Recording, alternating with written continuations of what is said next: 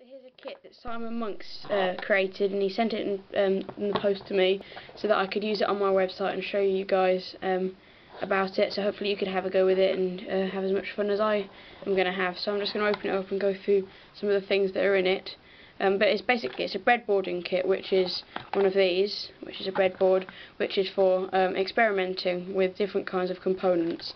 We've got a nice bag of them here, which has got lots of resistors, some switches, some buttons, a buzzer, 2 red LEDs and an RGB LED, which is quite cool because it changes colour. And so there's lots of projects in here which is written about.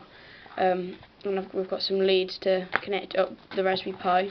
And then in here we've got a big load of cards with projects on for us to do.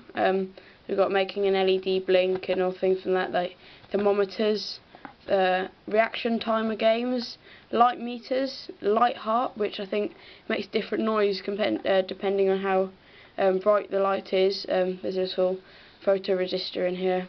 There's proximity detector and an email notifier, which is quite cool. So you press the button and it sends an email from your account. So if you wanted to get one of these kits, which I would recommend because it's a great way to get into breadboarding, and obviously you've got a Raspberry Pi, well, I hope you do anyway.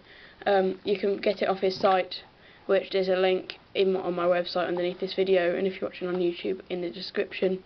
So yeah, if you keep tuned on my website, I'll have some nice tutorials about this kit, and you can have a go yourself.